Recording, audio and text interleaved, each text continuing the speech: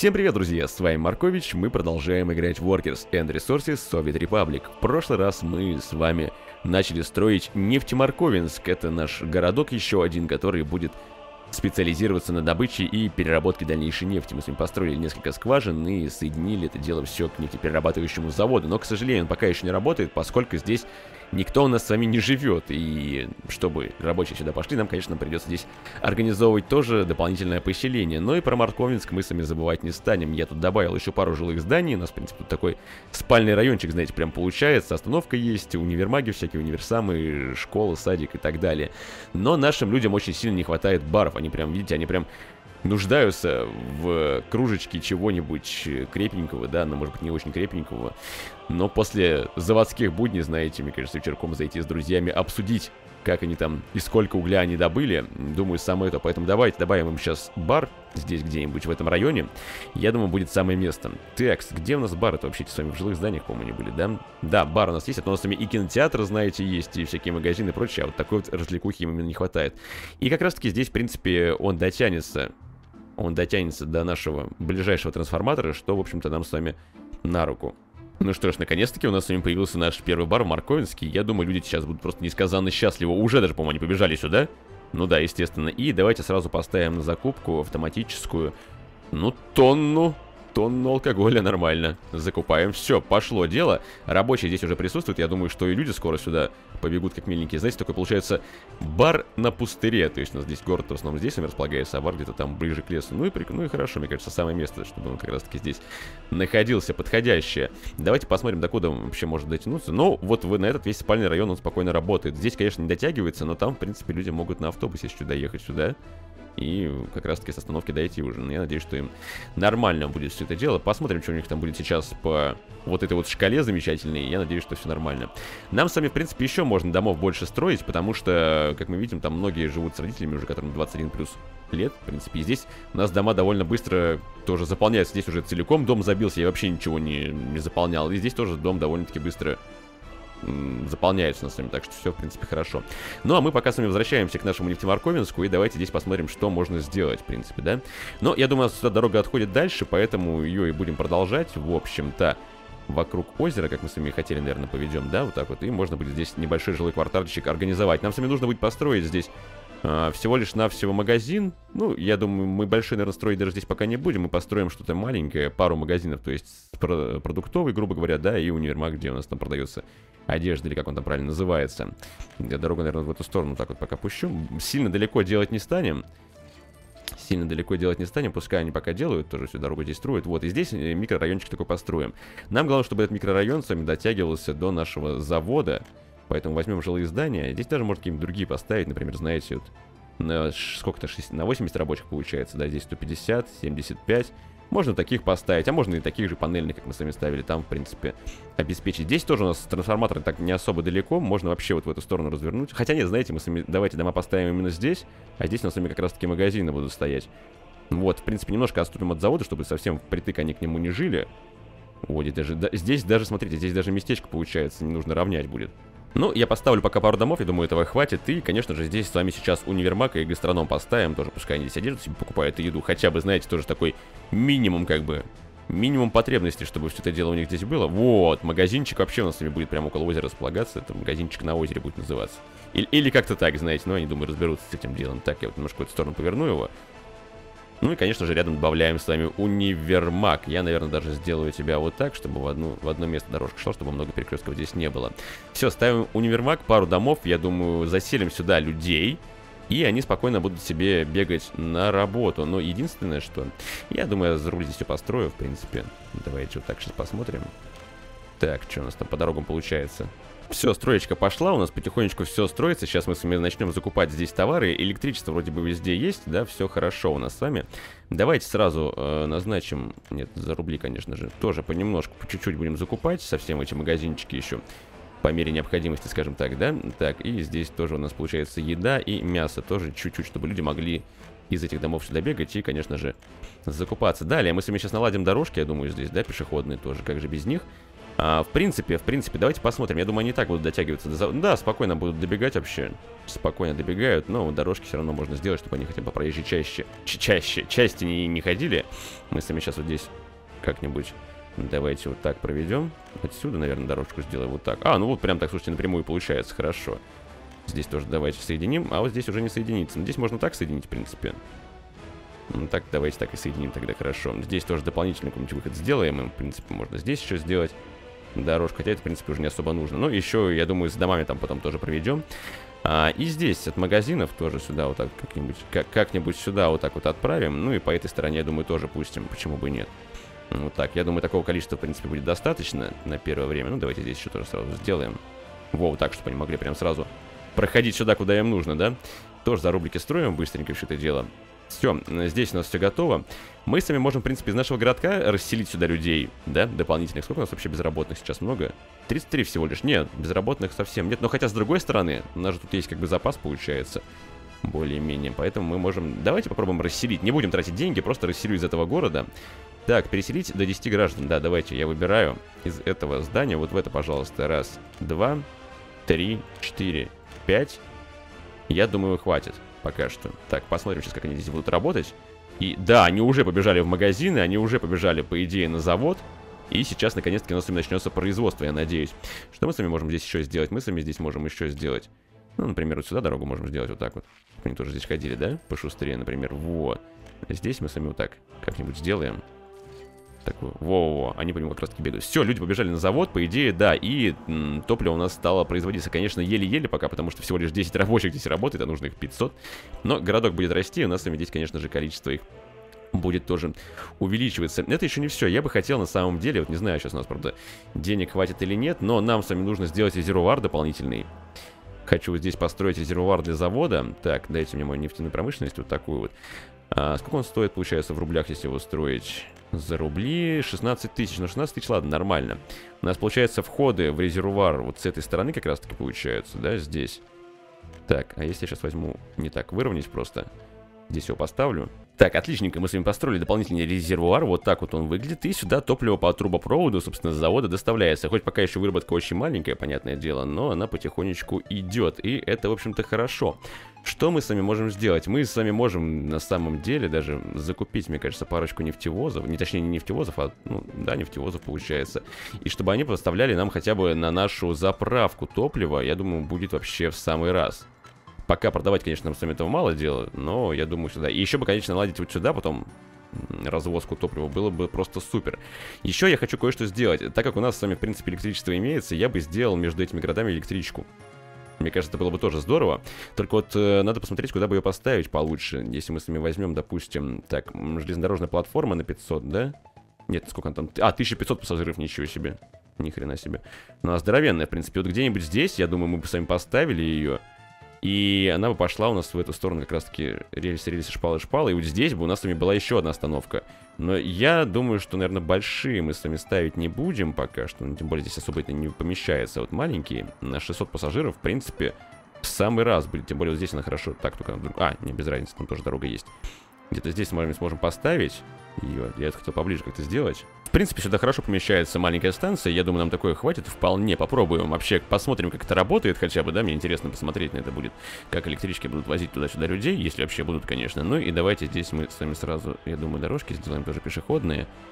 Так, в эту сторону тоже нужно обязательно... Ага, в эту сторону не делается, потому что слишком близко. Но они ходят по обочине, в принципе.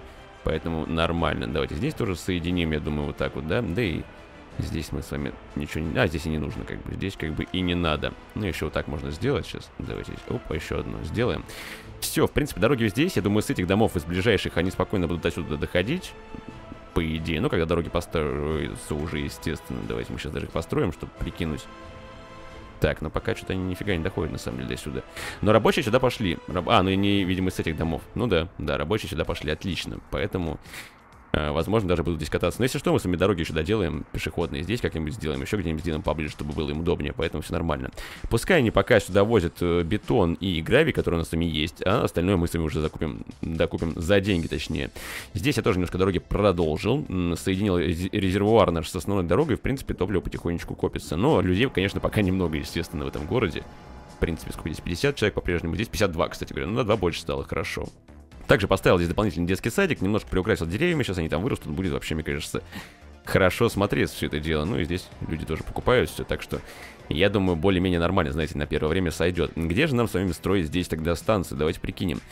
Самое важное, что, в принципе, железная дорога, она идет через автомобильные дороги, и здесь строятся шлагбаумы, автоматические переезды, поэтому очень хорошо можно прокладывать дорогу, в принципе, не бояться, что там, знаете, как-то где-то что-то застрянет. Поэтому мы с вами берем здесь отсюда, сразу начинаем ее вести, но сначала вдоль дороги пойдет, конечно же, электрифицированная наша дорожка, я думаю, вот так сделаем. Нам с вами нужно не забывать, еще нужно из депо протянуть, но из депо вроде бы тоже все нормально тянется, я уже под конвейерами там протянул, посмотрел, поэтому сейчас здесь просто соединение тоже сделаем, чтобы можно было закупить там, в том, который у нас с вами имеется. И здесь сейчас вот самое интересное, как она пойдет через дорогу. А, да легко вообще идет, вообще легко, давайте сейчас вот здесь тоже зелененькое словим момент. Во, все, здесь у нас будет переезд, видите, даже уже семафорчики стоят на месте, и шлагбаумы, собственно, имеются.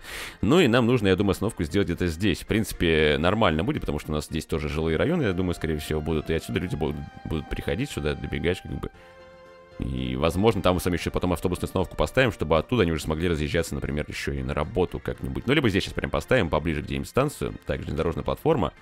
Не, маленькую давайте тоже возьмем. Большая нам с вами, в принципе, ни к чему. Здесь спокойно вообще устанавливается. Тогда я даже не так немножко сделаю. Я сейчас возьму дорогу. Дорогу здесь продлим, наверное, тогда просто по прямой так сделаем, да? В принципе. Вот. Только я сейчас сетку включу, чтобы легче было. Хотя, нет, так ничего не легче, но вроде бы параллельно более-менее, да, идет. 6000. Постройка за рубль. Ну, давайте, да, наверное, построим здесь такую дорогу тогда. И как раз-таки где-то напротив можно будет сделать уже железнодорожную станцию. Так, железнодорожная станция нас тоже маленько интересует. Ну, прям можно... Да, о, прям, слушайте, здесь можно поставить ее. Я думаю, хорошее место будет, в принципе, сюда смогут доезжать. Так, и, наверное, я сделаю вот так вот, чтобы к этому присоединялось оно. Пока отключу здесь. У нас с вами сейчас, скорее всего, занят наш экскаватор. Экскаватор, потому что он на строечку уехал. Да. Ну, тогда давайте сейчас за рубли здесь сделаем. Тоже выровняем землю. В принципе, здесь довольно немного равнять, я так думаю. Так. Да, чуть-чуть совсем нужно выровнять. Во. И можно построить ее здесь. Оп, все, пошло дело. Давайте смотреть. Ну и здесь у нас с вами сейчас посмотрим, что туда уже привезли. Так, ресурсы на строечке имеются, и все. Да, все получается. Мы с вами можем уже за рубли достраивать. Ну, как бы практически еще осталось 16 тонн бетона потом довести. Ну, давайте поймаем этот момент, попробуем. Сейчас она поехала. Полотно уже строится. Ну, в принципе, да, давайте туда строили. Хорошо, вот наша станция. Нету электроэнергии, я так понимаю, здесь, да? Сейчас нужно ее подвести будет. Сейчас проверим. Так. Хотя нет, она здесь питается. Слушайте, она здесь питается. Угу. То есть, получается так, что нам с вами... Или это просто значок показывает, что это, мол, путь электрифицированный. Надо проверить. Ну что ж, наш путь готов. В принципе, вот от одного города в другой есть. Плюс соединение с депо также имеется. И я должен заметить, что тут уже куча людей на самом деле ожидает поезда. Что здесь, что здесь. Я тут тоже дорожки пешеходные пока проверил. Ну, просто, знаете, весьма свободно, потому что у нас все равно ничего не застроено. И я думаю, не так скоро и будет застроено, в общем-то. Вот, и люди бегают прямо, смотрите, сюда и вообще везде. Хотят попасть в другие города при помощи поездов. Единственная сейчас проблема, что поезда довольно дорого строят. Довольно дорогие электропоезда наши, и нам нужно смотреть, что у нас с вами с топливом. Ну, пока на народу не так много работает. Опять же, сейчас будем, наверное, переселять еще дополнительные ресурсы сюда. Где тут можно у вас взять? Где у вас еще целая котомка людей, в принципе, да? Откуда угодно. Везде, в принципе, по 150. Что у нас с вами здесь сейчас творится? 138. Ну, потихонечку, да, больше людей становится везде вообще, поэтому можно расселять откуда угодно. Давайте, наверное, переселим еще отсюда тогда 50 человек в этот город. Раз, два, три, четыре, пять. И еще какой-нибудь сейчас домик тут возьмем тоже. Ну, давайте вот этот, например. Тоже 50 человек отсюда переселим вот сюда. Раз, два, три, четыре, пять. Чтобы они работали на заводе у нас. Нашим замечательным перерабатывающим. Вон сколько там дофига народу. Все главное, бегут на поезд, которых пока у нас с вами еще нету. Которого у нас с вами пока еще нету. Так, но скоро появится, наверное, я надеюсь. Что там у нас по ценникам? Давайте хотя бы приценимся вообще. За рубли. Но они довольно дорогие, я уже смотрел. Электровозы, они вон по 70 тысяч стоят, по 100 с лишним тысяч. Вот за 70 тысяч, в принципе, на 75 км в час, 120 тонн, 3000 у него киловатт мощность получается. Но это только еще сам поезд. Нам нужно будет еще купить вагоны пассажирские, да? А еще нам с вами нужно будет как-то наладить сбыт нашего топлива все-таки, потому что, ну, как бы, мы ради этого, в основном, в общем-то, сейчас это все дело и строили с вами. Ну вот становится все больше и больше людей у нас именно на заводе, и выработка прям заметно подскакивает. Ну, то есть, уже так хорошо, это, знаете, идет. Хотелось бы, конечно, побыстрее, все-таки на 500 человек рассчитан на завод, но пока и так, знаете, уже неплохо. Так, а что мы с вами можем сделать? Мы с вами можем построить, например, станцию разгрузки какую-нибудь, я так полагаю, да? У нас есть такой замечательный терминал для жидких грузов, в принципе, и вот как раз-таки в этом терминале у нас, получается, будут машинки заправляться. Но нам с вами нужно как-то построить так, чтобы могли и машины подъехать, и на железную дорогу тоже это дело выходило. Поэтому я думаю, что в эту сторону, скорее всего, вот расположим примерно где-то здесь его терминал этот, и можно будет железную дорогу дальше вывести. Правда, здесь будет перекресток у нас с вами получаться, но ничего страшного. Здесь могут и машины, в принципе, подъехать сюда, если что. Так что, я думаю, место хорошее. Обязательно построим его, будем возить. Но, опять же, сейчас нужно смотреть на деньги, потому что денег у нас с вами осталось не так много. И, скорее всего, нам с вами придется чуть-чуть подождать, пока не накопится. Но за счет того, что хотя бы машины сейчас будут у нас наполнять наши места заправочные, скажем так. Нам с вами обязательно нужно заправку построить еще где-то здесь. Я думаю, прямо около завода и поставим ее. Так, дайте-ка мне сюда, где-то у нас заправки-то были, по-моему... они в дороге и были. Так, заправка, автозаправочная станция, вот здесь прям где-нибудь поставим, можно на перекрестке поставить здесь, чтобы грузовички наши могли подзаправляться. Также нам с вами в этом городке пригодится депо, естественно, техники, в которой мы с вами будем покупать и нефтевозы, и все вот это вот подходящее. Давайте сразу тоже построим эти дорожку, все, чтобы не вылетала лишний раз игра. Посмотрим, что у нас с вами здесь есть за рубли. Так, нас интересует с вами автоцистерны, кстати говоря, есть. Смотрите-ка, нефть, битум, топливо, да, перевозят они. 7 тонн есть, 12 тонн, смотрите-ка, Нессель, кстати говоря, тот самый, который у нас самосвал сейчас возит гравий и уголь. Так, автоцистерна на 4,5 тонны и на 6. Но вот на 12 тонн мне очень даже нравится машинка, знаете ли. Прям хорошая такая. 12 тонн. И мы как раз-таки могли бы с вами сейчас наладить транспортировку отсюда до хотя бы заправочных станций. Вот в эту станцию, да, и вот в эту станцию, чтобы Нессель развозил топливо. И мы с вами здесь тогда сейчас отключим вообще автопокупку, получается. Отменим, давайте, 2 тонны тут есть пока. Здесь тоже закупать ничего не станем. Сейчас с вами просто возьмем машинку, получается, и прикупим ее. Сколько она там стоит? Так, автоцистерна она стоит 4000. Ну, давайте купим довольно большой бак, у нее мне нравится, в принципе. И сейчас попробуем ее направить сразу на нужный нам с вами маршрут. То есть, получается, ты у нас едешь вот сюда. Загружаешь здесь у нас, получается, топливо. Ждать загрузки целиком, если что. Потом дальше едешь вот сюда. Здесь ты у нас разгружаешься.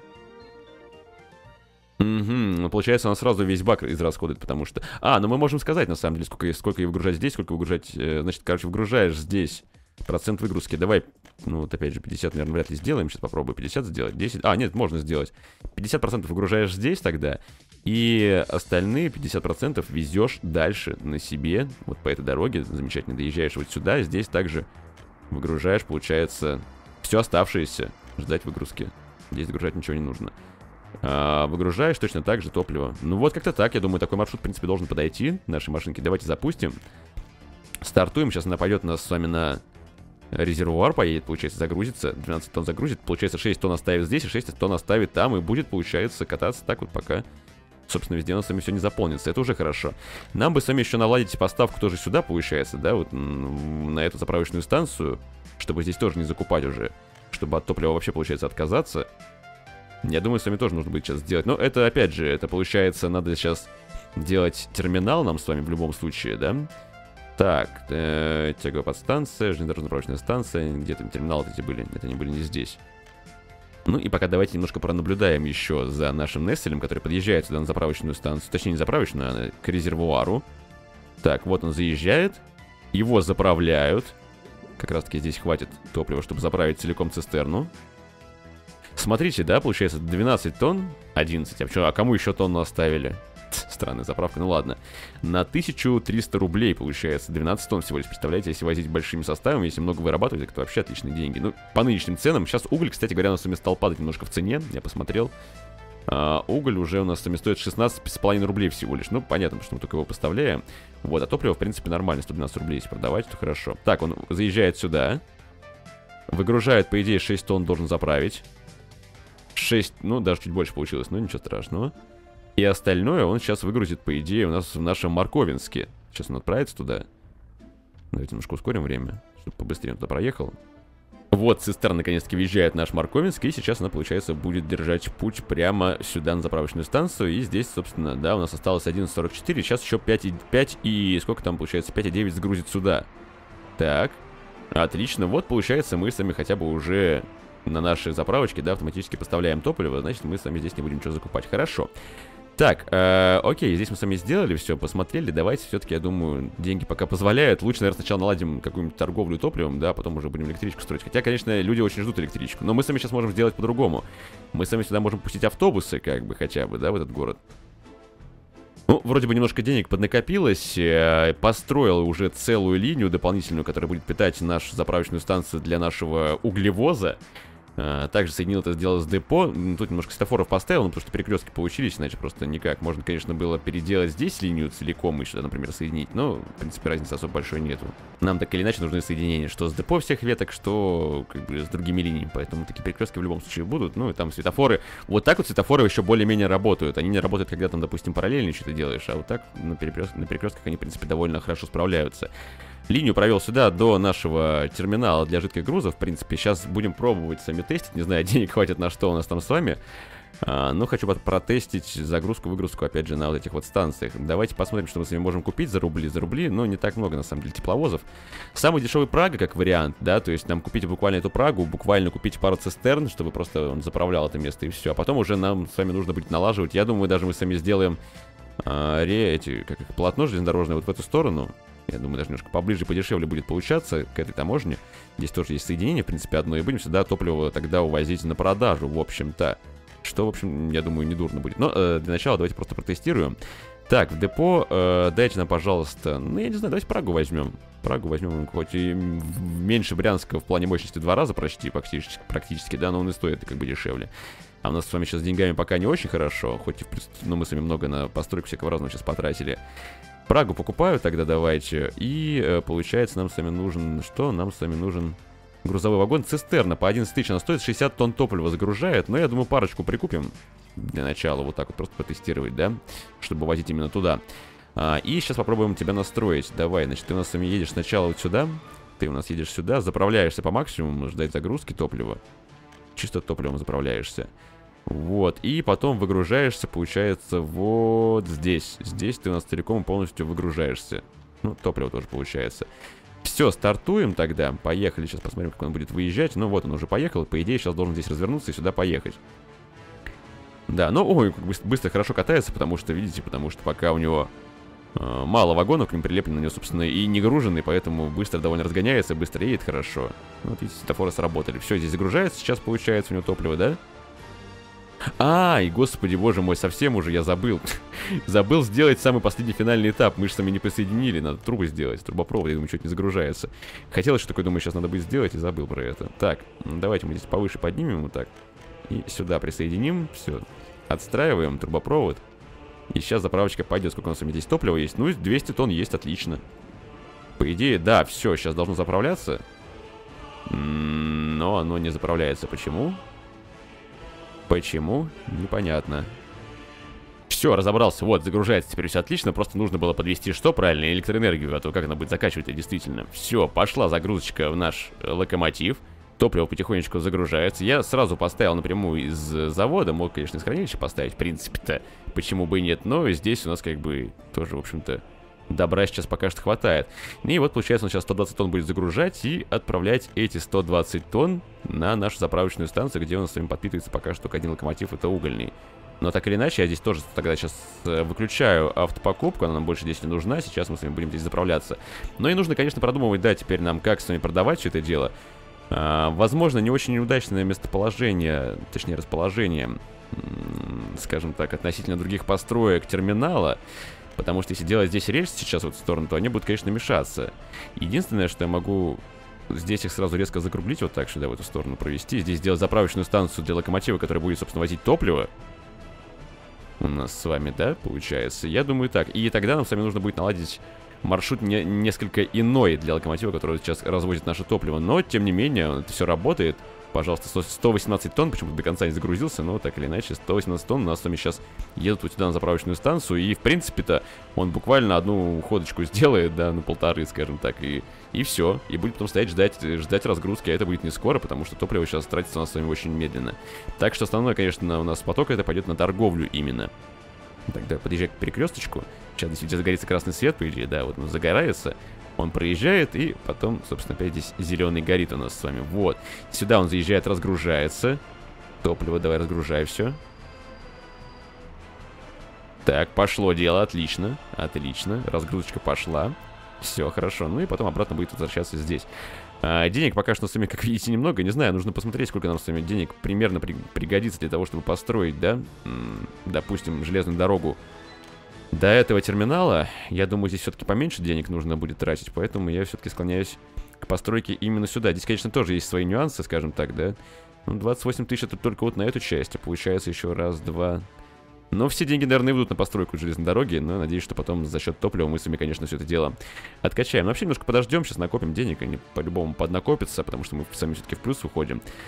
Вот, ну и в дальнейшем нужно будет здесь строить тоже еще дополнительные дома, я думаю, построим. Все-таки 2 дома маловато для наших людей, которые, хотя они тоже, собственно, здесь распространяются. Ну и будем копить деньги на электричку, а то построили, знаете, с вами железную дорогу, а электричка по ней не ездит нифига. Хотя люди, вон, судя по всему, очень хотят ездить, на самом деле, в разные города таким вот путем.